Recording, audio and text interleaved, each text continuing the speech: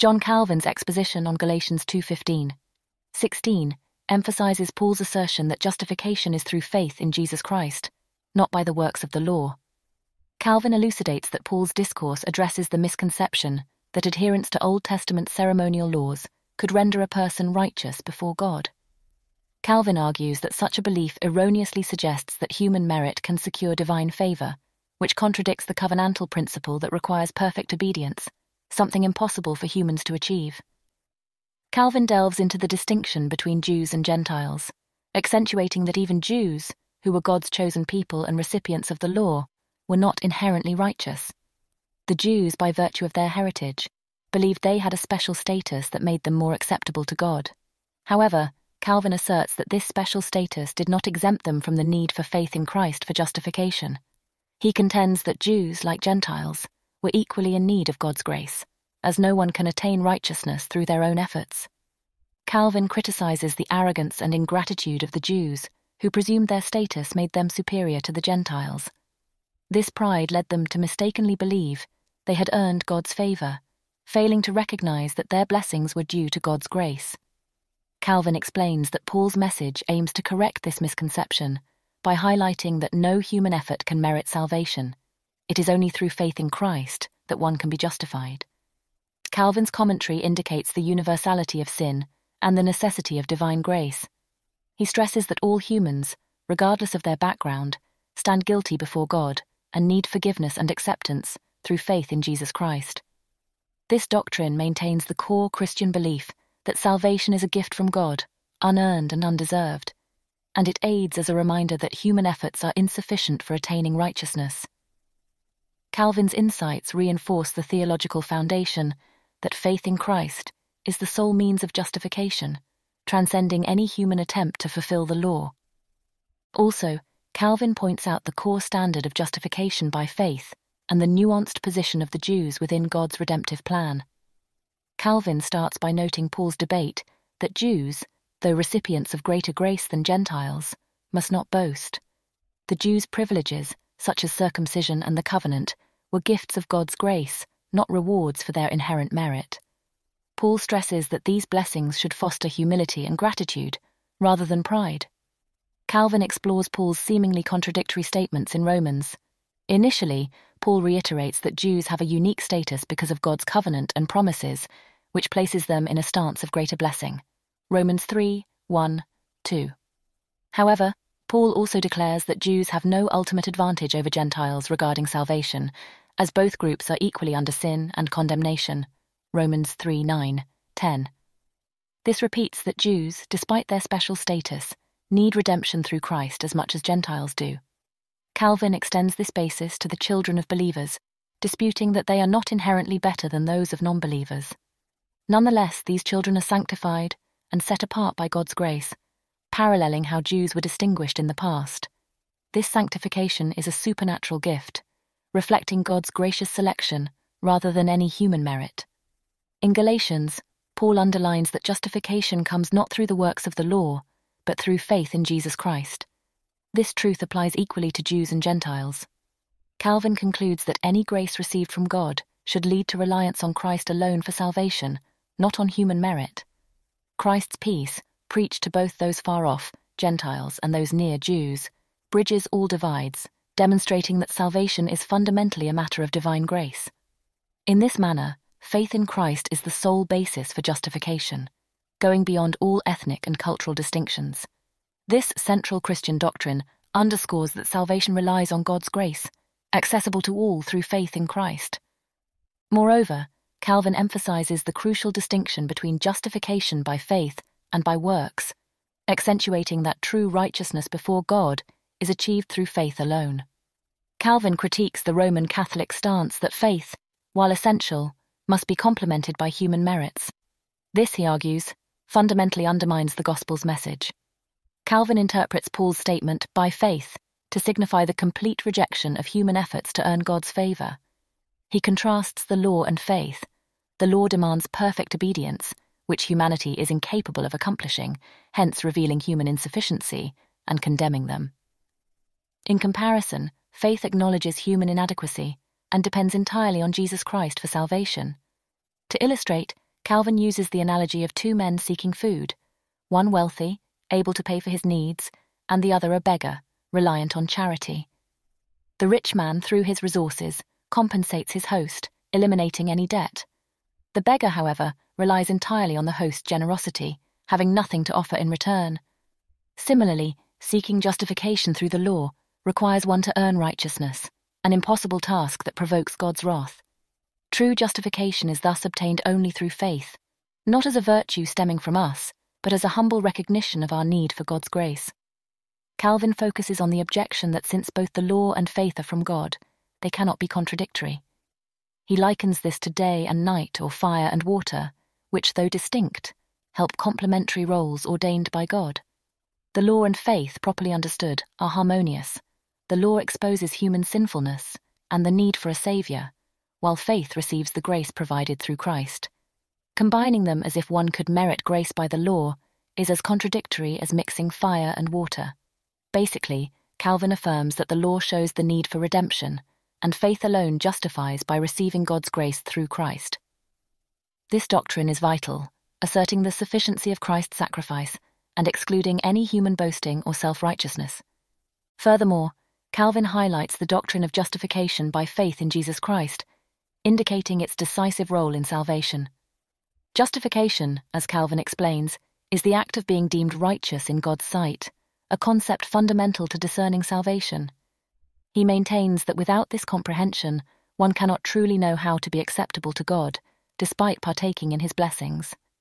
Calvin addresses why Scripture uses the term justify rather than simpler expressions like God's love or pity. He contends that justification encompasses the recognition of our sinful nature and the need of Christ's redemptive work. Trusting in Jesus requires acceptance of our lost state due to Adam's sin and our own iniquities. This agreement is crucial because it uncovers our need to be made right with God. Merely stating salvation by grace and faith is insufficient, as it fails to convey the seriousness of sin and God's detestation of it. God's justice and purity demand a hatred of sin, and since humanity is inherently sinful, this implies God's hatred towards us in our natural state. Hence, justification is important for us to be pleasing to God. It involves being cleansed from sin through the blood of Jesus Christ, enabling us to share in God's love and assurance of salvation. Calvin points out that justification means God's forgiveness and cleansing, making us righteous in his sight. He appraises the Roman Catholic view for confusing justification, reiterating that it does not indicate personal perfection, but God's act of covering our sins through Christ's atonement. Calvin supports his discussion with Paul's writings, particularly Romans 4, 6, 7, and 2 Corinthians 5:21, showing that righteousness is imputed to us through Christ's perfect obedience and sacrifice. To sum up, Calvin clarifies that justification by faith involves God's grace in forgiving and cleansing us, making us righteous through our union with Christ. In addition, Calvin elucidates the profound gravity of faith in Jesus Christ as the base of salvation. He analyzes the superficial understanding of faith as bare belief, repeating that true faith involves a great heartfelt trust in Jesus Christ, the sole object of our faith, and the means of our justification. Calvin underlines that our righteousness before God is attained through the forgiveness of our sins, made possible by Jesus Christ's sacrificial death. It is through Christ's blood that we are cleansed, and by his sufferings and death, the wrath of God is appeased. So Jesus is presented as the beloved Son, the righteous one, and the Holy One, in whom we must place our faith for sanctification and justification. Calvin assesses the Catholic perspective of his time, debating that their grasp of faith, as merely believing in the existence of God, falls short of the true transformative faith that leads to salvation. He references James to underscore that minor belief, without evidence of genuine faith through good works, is insufficient. True faith is not just a recognition of God's existence, but a total trust and reliance on Jesus Christ for salvation, resulting in the remission of sins, peace of conscience, and the hope of eternal life. Calvin emphasizes that salvation is not achieved through the works of the law, but through faith in Jesus Christ. This convention applies universally to both Jews and Gentiles, nullifying any grounds for pride based on personal virtues or religious observances. Calvin focuses on the self-deception of those who believe they can earn salvation through their merits or good works, accentuating that all human virtues are but filthy rags before God. True humility and recognition of one's sinful nature come only through a relationship with Jesus Christ, who alone can redeem and sanctify. In essence, Calvin's commentary affirms that true faith in Jesus Christ surpasses pure belief, embodying a life-changing relationship that brings justification, sanctification, and eternal hope, thus being the only means by which individuals can attain peace with God and be accepted as his children. Further, Calvin asserts the insufficiency of human merits for justification before God. He highlights that even those who outwardly appear devout are condemned if they rely on their own works. Paul's declaration that no flesh shall be justified includes not only unregenerate individuals, but also believers who, despite having the Holy Spirit, remain flawed and imperfect by nature. Calvin elaborates on the inherent sinfulness of human nature, indicating that even the most virtuous biblical figures, such as Abraham, David, Noah, Job, and Daniel, could not attain justification through their deeds, but solely through God's grace. This maintains the universal need for divine grace, as no human, regardless of their righteousness, can meet God's perfect measure through the law. Calvin warns against the pride of those who believe they can achieve righteousness through their merits, noting that such arrogance is instilled by the devil. Even those who sincerely strive to devote themselves to God, recognizing their important progress in godliness, must acknowledge their inadequacy compared to the biblical paragons of virtue. Paul's claim, as Calvin interprets, delivers to humble all people, demonstrating that any semblance of righteousness we possess is tainted by our inherent sinfulness. This statement is a call to abandon any reliance on self-righteousness and to seek salvation solely through the grace of Jesus Christ. Calvin disputes that without God's transformational work, our outward virtues are sheer vices leading to destruction. In this manner, Calvin concludes that true justification cannot be attained through adherence to the law. All humanity, regardless of their piety, remains condemned if they seek justification by their own efforts. The only path to righteousness and salvation lies in the grace of the Lord Jesus Christ, compelling us to depend entirely on divine grace. Calvin's interpretation points out the essentiality of divine intervention for true justification, dismissing any notion of self-sufficiency in achieving righteousness before God.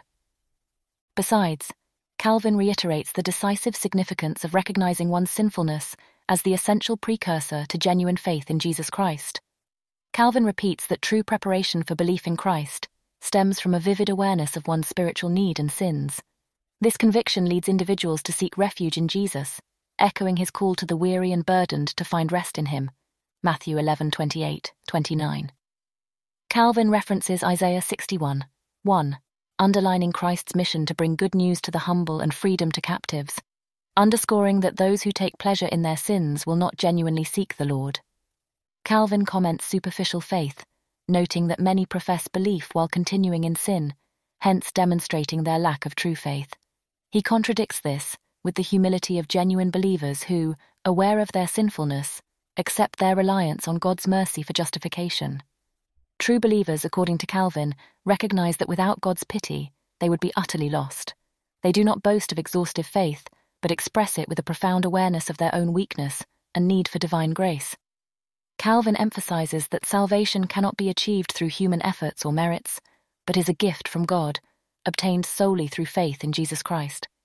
He urges believers to daily confront their sins before God's judgment throne, promoting a godly fear that drives them to seek salvation in Christ alone. This awareness of sin and the need for God's mercy leads to a genuine, burdened repentance, pushing individuals to fully rely on Christ's atoning work for justification. In summation, Calvin calls for a life of humility and entire surrender to Christ, recognizing that all praise belongs to him. He prays for an increasing awareness and hatred of sin, continuous repentance, and a deepening trust in God's grace through Christ. Calvin envisions this trust growing until believers reach their eternal home, receiving the full reward of their faith. He extends this desire for grace not only to individuals but to all people, accentuating the universal need for God's mercy and salvation. In conclusion, Calvin affirms Paul's teaching that justification is through faith in Jesus Christ, not by the works of the law. Calvin challenges the misconception that adherence to Old Testament ceremonial laws can render a person righteous before God.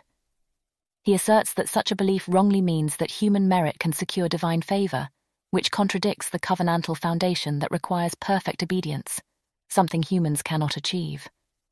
Calvin dives into the distinction between Jews and Gentiles, highlighting that even Jews, God's chosen people and recipients of the law, were not inherently righteous.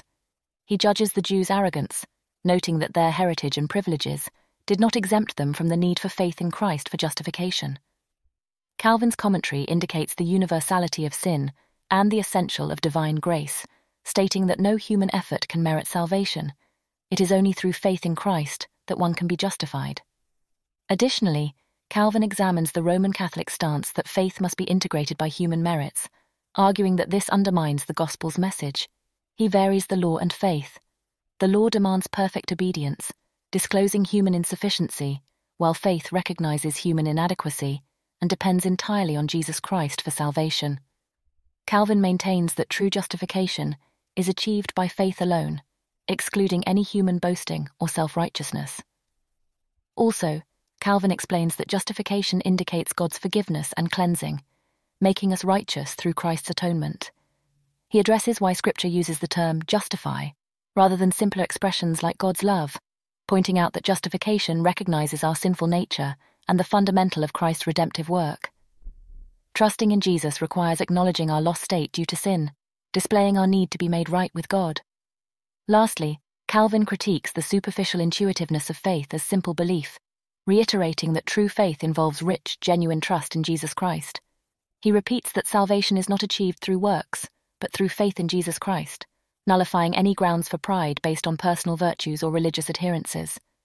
True faith in Jesus Christ eclipses mere belief, representing a metamorphic relationship that brings justification, sanctification, and eternal hope.